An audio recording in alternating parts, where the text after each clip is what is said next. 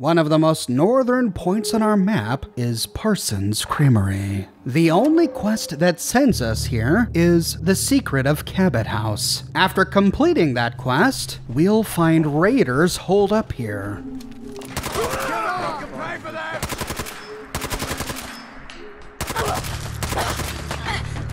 And one more. Right here, right here. What? Okay, I didn't know Pain Train could knock raiders through walls. With the raiders dead, we can explore. The room I ran into, where I knocked that raider through the wall, is the office. On the ground next to a filing cabinet, we find an advanced locked safe with ammunition caps and goodies inside. Turning around, we find a door to the left that leads back outside. Here we find a milk machine. We see on the machine that the company that produced this milk and that likely owned Parsons Creamery is called Little Cobb Creamery. At the northwestern end of this platform, we find a spot for a great view. Off in the distance, we see a tower with a flickering light in a window. I wonder what it could be. But first, heading back inside to finish exploring the creamery, we don't find much else on this bottom floor, so taking the staircase in the middle of the creamery, we arrive on the loft level. Here we see a gangster wooden cutout, which presumably has been used for target practice, and after looting the raider, we find a bit of a plywood ramp bridging some pipes, making it easy to move to the eastern side of this loft. Here, we find the skeleton of a woman with a chessboard. We get every indication that she either had a child with her or she was a young teenager herself. There is a bed here, and it's surrounded by toys, teddy bears, cars, and even a rocket ship. We find a deflated rubber ball and a board game. Before the war, this loft must have been a favorite play place for some young children. All we find in this corner is a curtain of dirty water. Turning around, we find a sandbag barricade, and behind it, an ammo box and a tool case, both of which are chocked full of ammunition. We find a huge hole in the southern wall. This allows us to walk out onto the roof where we find a boat? What is a boat doing on this roof? Inside the boat, we find a cooler with ammunition, a fishing pole, and a bunch of empty milk bottles. Okay, so either the owners of Little Cobb Creamery stored their boat on the roof of the creamery, or perhaps in the blast of the nuclear explosions of 2077, this boat was lifted from the nearby waters and blown all the way here. We see some scrap metal and plywood forming a bit of a ramp on the western side of the creamery. This allows us to creep around its perimeter until we arrive on the rooftop at the northern end of the creamery. And here we find two skeletons. I find it hard to believe that these two people were trying to find shelter on the roof of the creamery. Instead, perhaps they were trying to access some weapons to protect themselves. For here we find a novice-locked explosives crate, though the only explosive we find inside is one frag mine. Coincidentally or not, these two skeletons are right next to a hole in the wall that's overlooking the woman's skeleton we found on that loft level. If we use a jetpack to arrive on the top roof, we don't find anything here, so hopping back down, we find a pipe leading from the creamery all the way to some milk processing vats. But we don't find any hatches, rail signs, or any other secrets here. But it's dark, and I don't like doing these things in the dark, so we are gonna head on over to that mattress we found by all the toys and rest until morning. When morning breaks, we can hop back in our suit of power armor. And now, I want to find out what that tower is all about off to the southwest. So hopping down, we find a bit of a dirt road running between a bunch of rocks. Along the way, we pass two destroyed pre-war trucks, and at the end of the road, we see some sort of camp right next to this tower. There's a huge fire burning at the camp. This is Lynn Woods. But before heading into the shacks to see who's there, if we sneak around to the southern side of the building, we find a staircase leading up to the tower. It's a tall, imposing structure, and as we creep up, we find trails of blood. Who could have made this? Well, whomever didn't trigger this handmade tripwire, or perhaps set up this trap. It's connected to a fragmentation bouquet hovering above the steps. This tower is based on a real tower at this exact location in the real world. The real tower is simply called Stone Tower, and it was built in 1936 to act as a fire observation tower. But in the Fallout universe, apparently far more sinister things have been going on here. We find more blood puddles on the landings as we continue up the stairs. And at the top of the stairs, we find the body of a settler slumped over in a corner. This settler is the one who left the trail of blood that we followed to the top of the tower. On his inventory, we find a key, but no box up here that this key unlocks. And how did this settler get wounded? As we stand up, we begin to hear commotion down below. Peering over, we don't really see anything. Here we find a first aid kit, and on top of the shelf we find 3 explosives, a plasma grenade, a fragmentation grenade, and a very rare cryogenic grenade. We don't see much over the ledge, but someone's shooting at us, and it's then we see a raider out a window. Waste of ammo. Turning around, we find some sort of broadcast tower with a switch.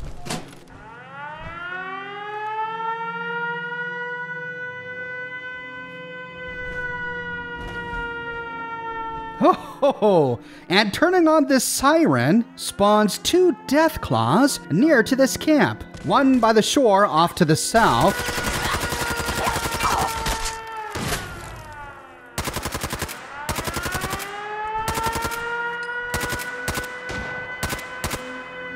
maybe I'll just let the Deathclaw deal with them.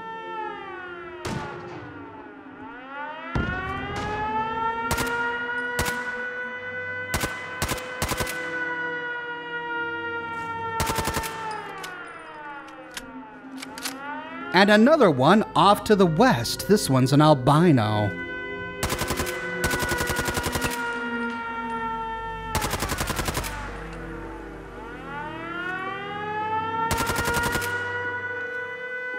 Looks like they made quick work of the raiders. With the raiders dead, we can hop on down and take care of the Deathclaw.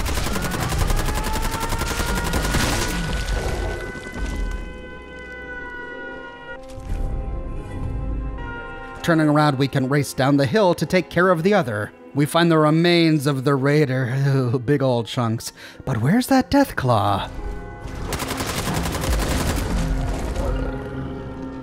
We see something off to the south across the water. We'll check that out in a minute. Instead, let's head back up the hill, and we find the siren continuing to blare. Well, looks like this thing is gonna sound until we turn it off. So heading back to the top of the tower, we can flip off the siren.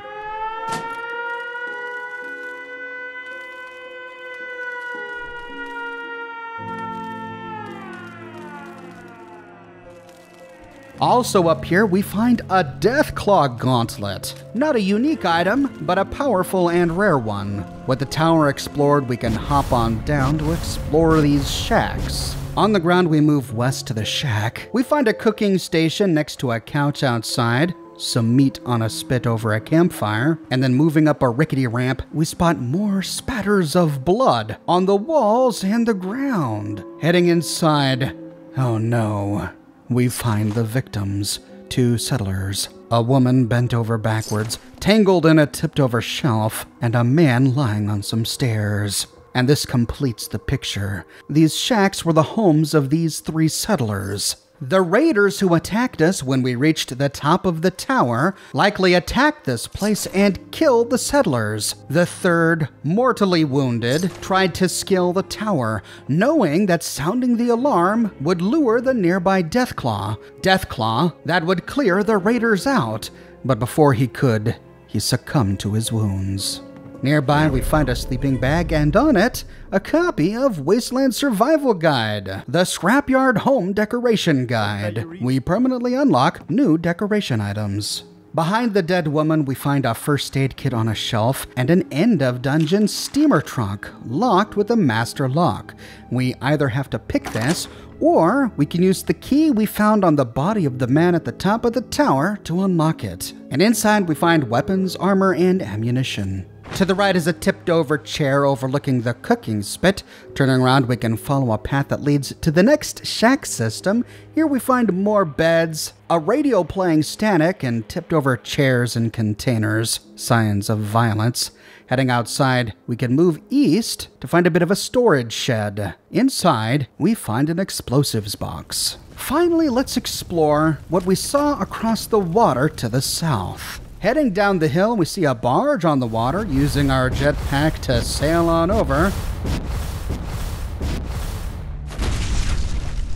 We find the skeletons of 2 fishermen, still clutching their lunch pails, still surrounded by buckets and fish, though why the fish haven't turned to skeletons too is a mystery. And we see a bit of a boat submerged nearby. Hopping out of our power armor, we can swim below to explore it, but just as I did, I got an alert that a nearby checkpoint was under attack. Oh, perfect timing. And there wasn't anything here anyway. Heading back to our power armor, we can hop back in and find a way to climb these rocks. At the top, we see some sort of structure and super mutants. Shouldn't take long.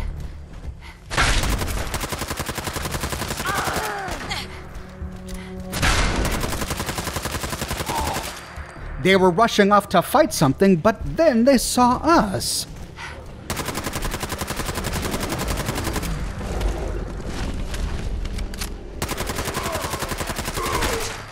And that explains it. A Deathclaw appeared to attack a nearby checkpoint, but instead it was intercepted by these super mutants.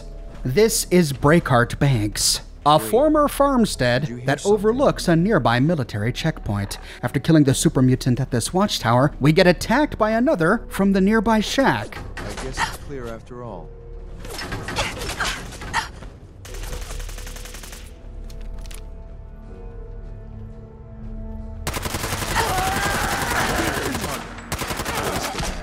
After killing all of the mutants here, we can now get to exploring. Let's head back to the guard tower to begin exploring. We see the checkpoint off to the south. We'll explore that in a minute. On the ground nearby, we find an ammo canister. Next to this is a holotape player cabinet with a Nuka-Cola Quantum on top and a dirty water on a bottom shelf. Here we also find a first aid kit. On the floor next to a crate, we find a super mutant waistcloth.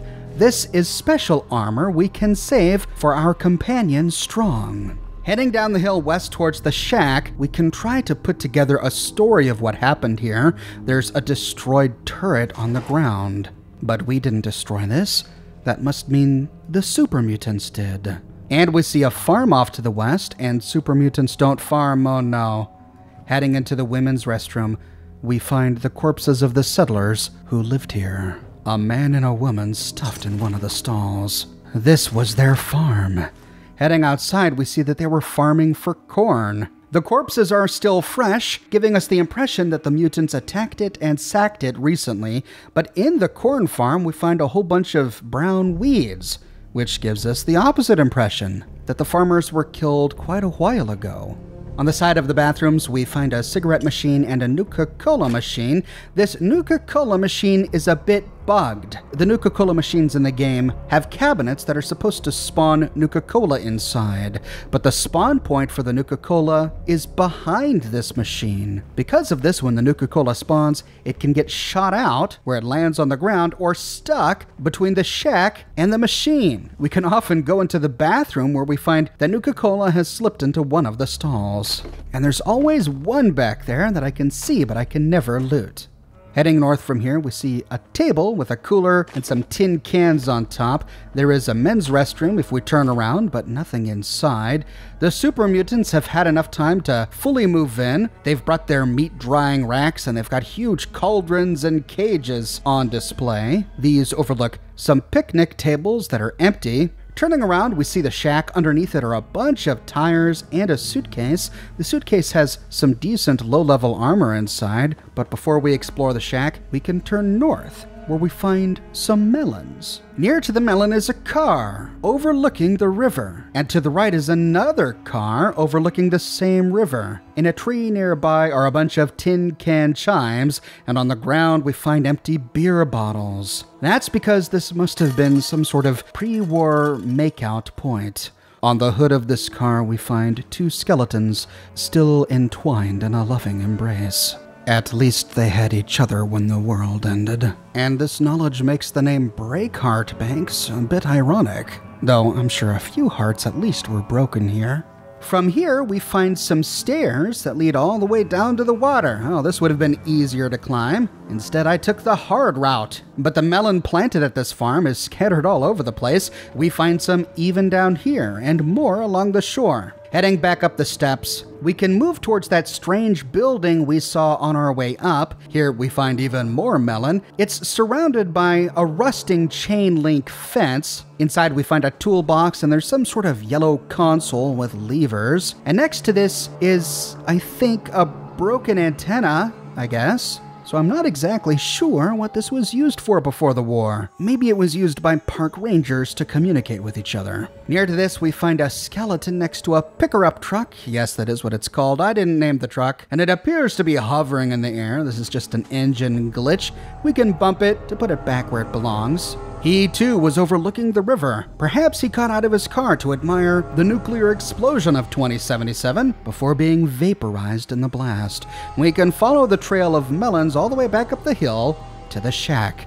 Now we can explore it. Heading upstairs, we find more super mutant armor, a super mutant chest harness lying on a nearby bookcase. That's 2 new pieces of armor for Strong, bound to make him happy.